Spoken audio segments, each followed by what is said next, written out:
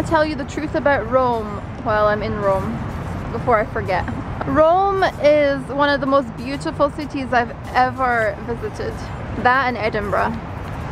But Edinburgh doesn't count. If you're from that place, then that's biased. Okay, let's do the positives first. Rome is so pretty. Most people speak English. The weather is amazing. It's green, very green, and there's something to see around every corner. Look at this. And look at the trees, aren't they pretty? What else? The food is amazing. Such good quality, pretty much everywhere you go. What else? I mean, I've been on the metro. Metro's okay. People did warn me that things might be stolen, but we were okay. And it was kind of rush hour, so... Oh, the fruit is so good. We're eating persimmons and pomegranates at the moment. And everything else looks amazing too. Nice Mediterranean food. The food's really good. Water. The water is amazing.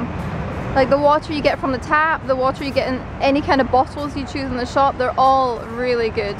Oh yeah, males and females, they look very pretty, because I just thought, you know, a lot of people say Italian men are very good looking, but actually the women and the men here, yeah, all the things to see, all the attractions are all very pretty. I mean, I'm so impressed. The churches, there's so much, every corner you turn there's either an obelisk or a church. It's really nice. Lucky we've got good weather. It's November and it's 20 degrees right now, but it was cold yesterday and the day before. The produce all seems to be really nice. Okay, let's do negative things. The people are very short-tempered here, and they're very passionate about, you know. Yeah, so they'll be polite with you initially, most of them, but a lot of them are very aggressive, and they're not, I wouldn't say they're the friendliest. So yeah, they'll tell you something, and if you don't get it, or if you ask again, or if, I don't know, they just like, they just start like shouting at you, or just not behaving very well. So that's the downside. What else? There was quite a few things I had on my negative list. Oh, the traffic is so bad in Rome. But actually I've heard in Italy it's pretty bad throughout.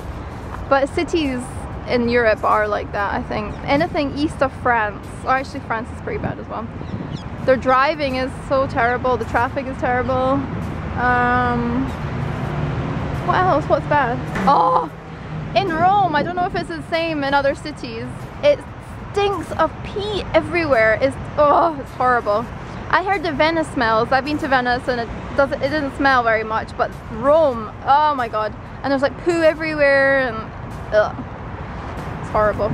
Oh, so much graffiti as well. I don't know if that is across Italy, but in Rome there is a lot of graffiti. A lot. Well, we're in a city. Also, yeah, the food is good quality, but it's like pizza or pasta in most places. It's not, or like fried aubergine and fried courgette, stuff like that. So there's not that much variety, is there? Yeah, they have a lot of nice desserts, but we're doing negative. Well, that's Rome. There is busy in Rome, very busy. Even this is like low season, and the driving is really dangerous here. I mean, I was almost run over a few times, and yeah, there's accidents all the time as well. But that's quite big things, the traffic and the people. But the traffic's bad because the people don't have any patience. So anyway, overall I really like Italy. It's a good place, and I plan to do a bit of traveling around Italy, to Sicily as well. Sicily? You want to talk pizza in Sicily? Okay, bye.